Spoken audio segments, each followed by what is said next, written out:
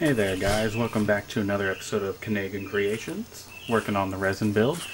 As you can see, the idea for the sunset red didn't really lighten up like I thought. It's still really dark on there. Instead of lightening, it actually got darker.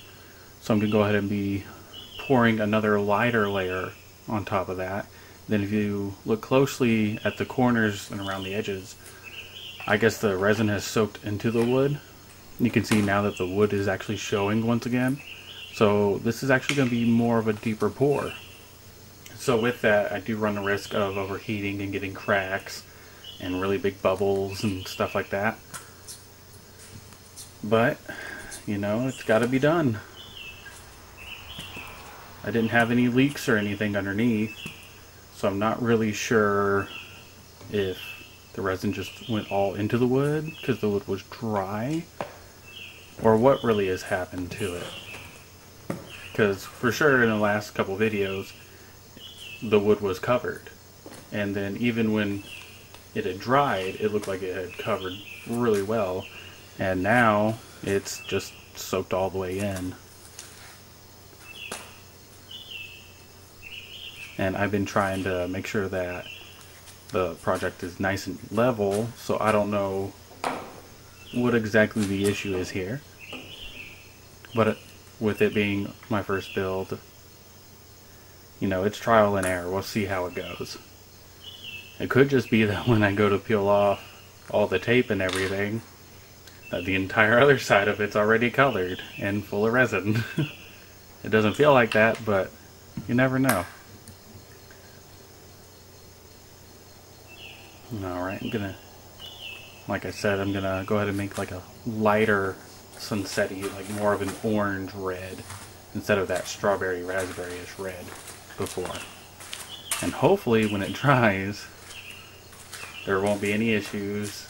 It'll cover all the wood, it won't have leaked, and there won't be no big cracks or anything.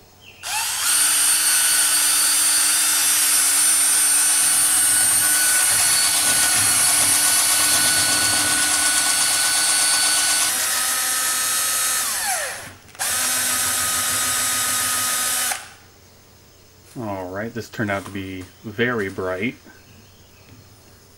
which is a good thing, because hopefully it'll liven up the piece a little bit more and still give me that sunset look that I'm looking for.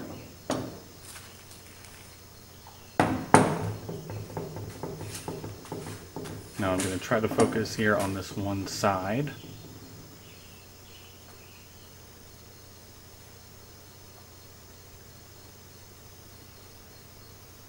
And hopefully this time it won't just soak all the way through the wood. As you can see from the table, it clearly hasn't leaked anywhere. So I'm not quite sure where all the resin went. But yeah, I think that's going to be the look I'm looking for. It already looks way better.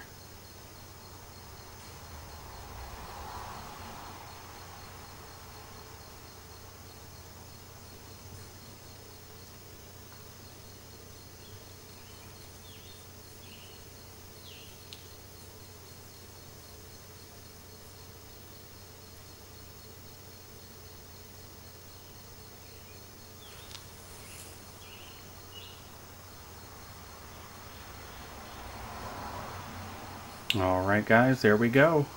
Another layer down. We'll go ahead and let this rest overnight once again. We'll see where we're at in the morning.